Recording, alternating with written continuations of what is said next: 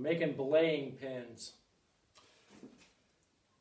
I have for some time had this desire to do this instead of just using cleats down at the bottom of the mast for holding the halyards. And so anyway, this is what I came up with. And so it's just a little belaying pin. I do not have a lathe, so I just started out with a piece of white oak and just started taking it down on the sander. I did some of the initial cuts with the bandsaw and kind of got my lines where I wanted them, and then just did a little bit of, would you stop? Did a little bit of trimming with a chisel, a little bit, but mostly it was just a sander. Clearly a lathe would be a help, but I don't have one. So anyway, I'll kind of show you some of the pieces of oak that I'm using and how I did my wood selection.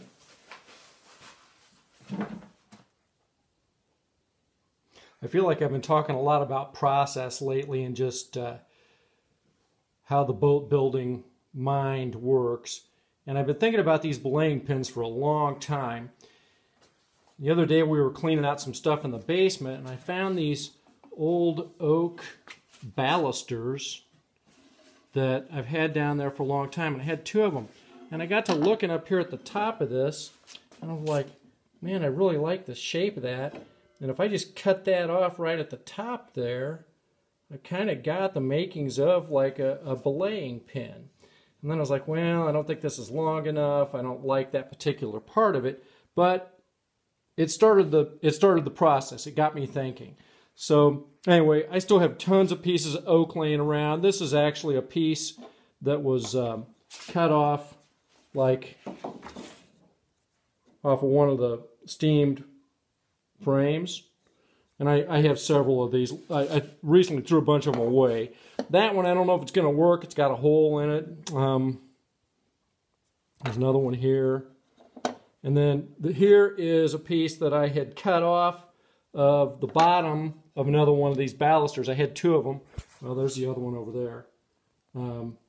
And that could work, but I don't think it's quite thick enough up at the top. I like the way this is coming out.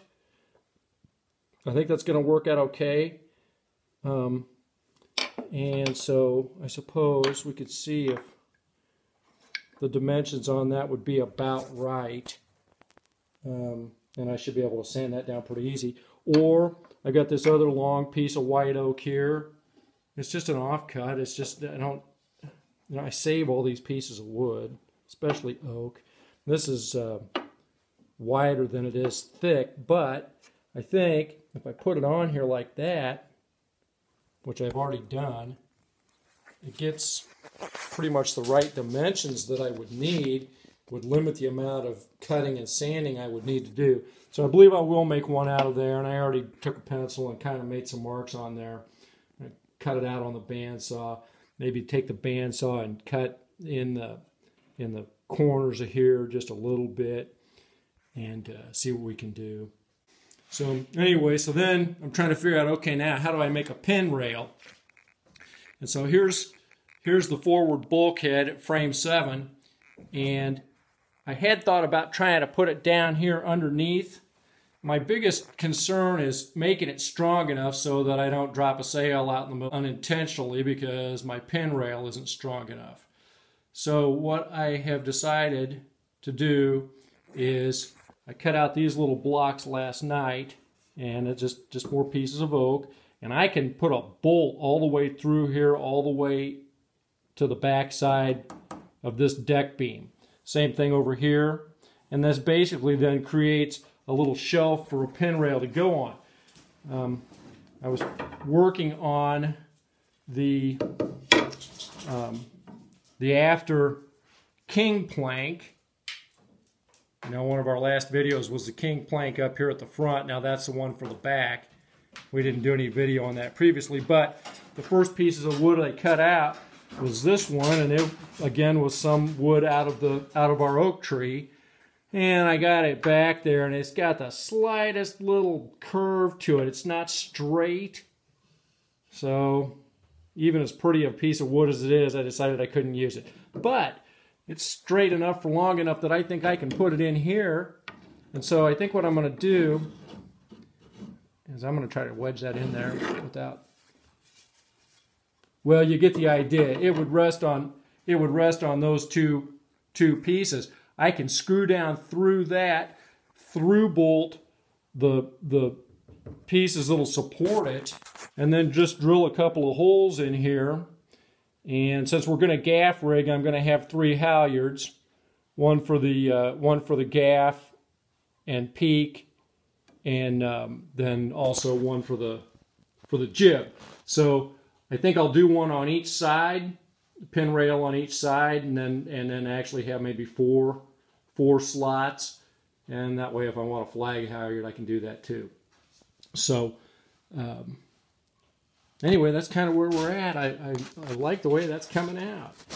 A little belaying pin.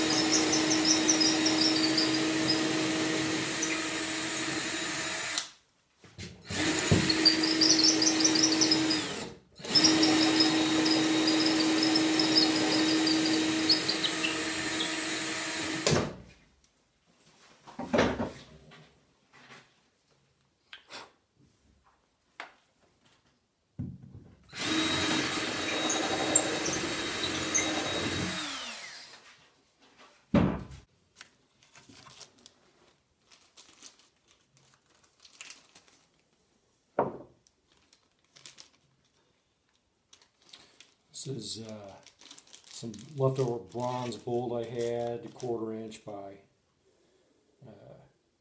3 inch. So that's good.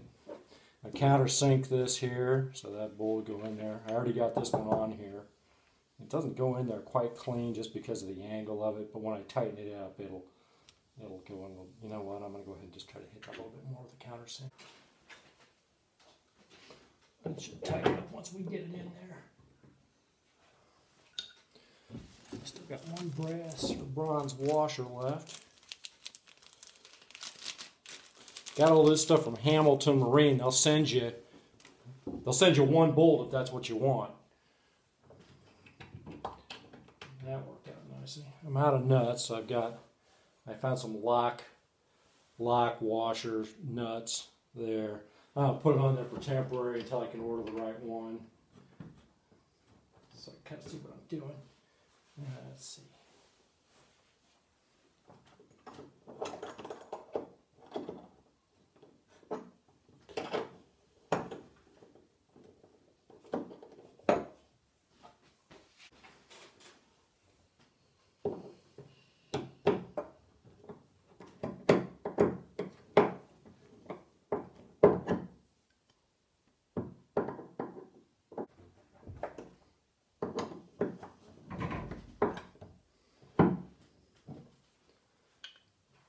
Okay, that's not quite tight, but you get the idea. So that's going to be my pin rail. And I've got room now to drill this in here. I'm going to have to do something with that. I'm not happy with that at all. It's just got to be countersunk more. I'm not exactly sure. We'll fix it. And then that's going to go like that. And then, where's my... I finally got this one done just really pretty much the way I want it. I measured this with the calipers, and I'm just shy of 1/2 inch, which is just perfect. So I'll be able to drill my hole in there, about 1/2 inch, and one over here, maybe about right there. And still have to make more of these, but that's going to be great. So I got these curved pieces bolted through the deck beam, and finally got that one the way I wanted it. Got that bolt head countersinked. Now it looks like it's sloping downhill, but we have to remember that this deck beam's curved up. So I'm just trying to make this thing level, and so it'll look like level with the hatch. And so now here's my first here's my first attempt at drilling my holes in here, and you can see they're not even.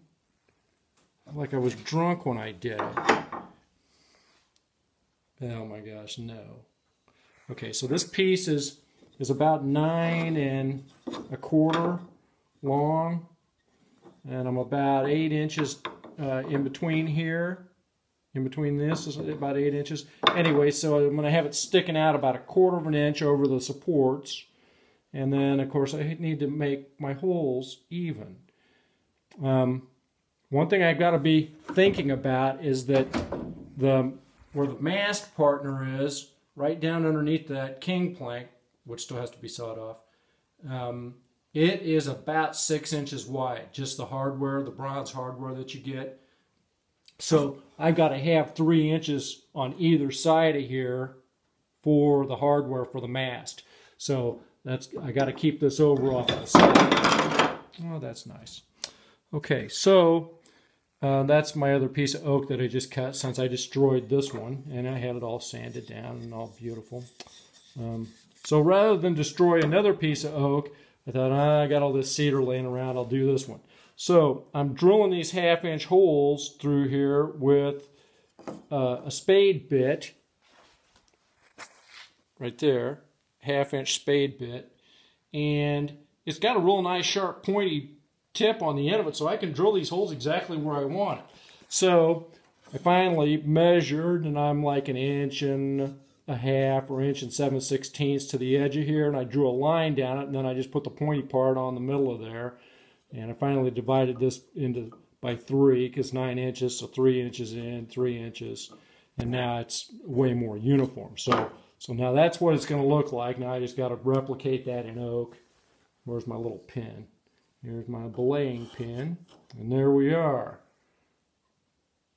So that's basically what it's going to look like if I can ever get a piece of oak put together without wrecking it. And then, of course, I'm going to have to make some more of these little pins, but it's really very satisfying making those belaying pins. So this is what it finally looks like. I had a little piece of line and tied it around there just to make sure that it would hold. Got the holes drilled where we wanted in the oak. It's not secured, but that's what it'll look like. Cool, eh? Look for Jenkins Boat Works on Facebook, too.